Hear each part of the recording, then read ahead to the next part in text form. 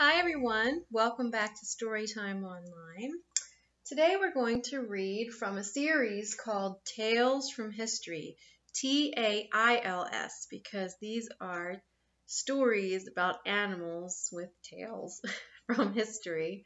And this one is A Raccoon at the White House, and it's by Rachel Dougherty.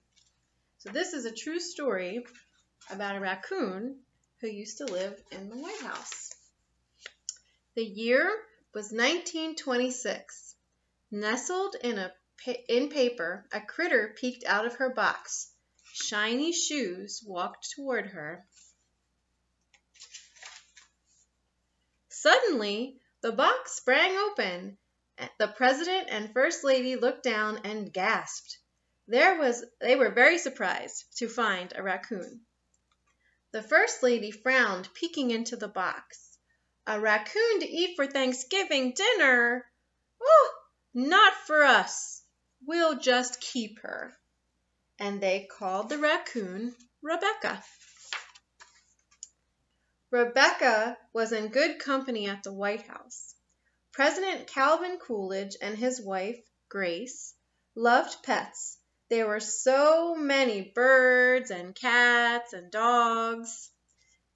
One of the cats, Tiger, liked to be worn as a scarf. Do you see her around President Cleveland's neck?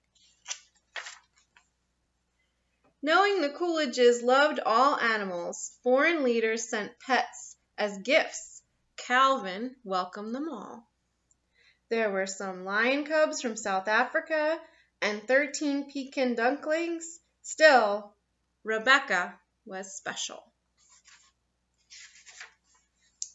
Calvin and Grace built Rebecca a treehouse, but she ate most of her meals with the family. Rebecca ate chicken, shrimp, and a type of fruit called persimmons, but she liked eggs the most. At the White House Easter egg roll, Rebecca couldn't understand why everyone chased the eggs instead of eating them. Rebecca loved Calvin and Grace. Their donkey, Ebenezer, did too. Rebecca was always waiting for Calvin to finish his work. He was the only one who liked to play with her. She tried to play with Old Bill, Calvin's pet bird, but Old Bill was not interested.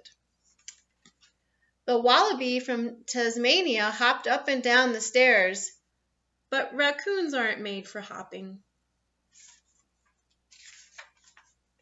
Calvin's bobcat, Smokey, or the big black bear from Mexico might have been Rebecca's friends, but they were never home. Neither was Calvin's pygmy hippo, who Calvin said swam all day in a pond across town. Rebecca swam in her tub all alone. So Rebecca had to make her own fun. She tore up sheets, got into the garbage, and chewed all of the president's shoes. "Shame on you," scolded Grace. "Beastly," said Calvin. For the first time, the staff at the White House was grumpy.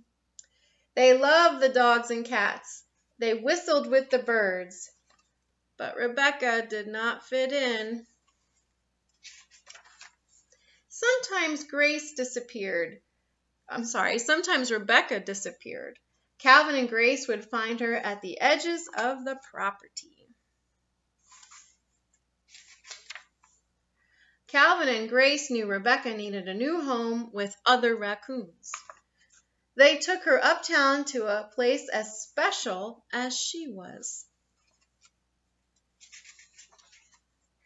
There were sticks to chew on. There were rocks to scratch. Rebecca chased and tumbled and wrestled all day. She loved her new raccoon friends. Grace and Calvin were relieved, and they were glad they lived so close to the National Zoo. The end. How about it? Would you like to have a raccoon in your house? I don't think I would. But I know many people love animals and pets, and it's interesting to read about them in this series called Tales from History. And we have more Tales from History at the library featuring different animals with famous people. Stop in and see us. Have a great day, everyone. Bye.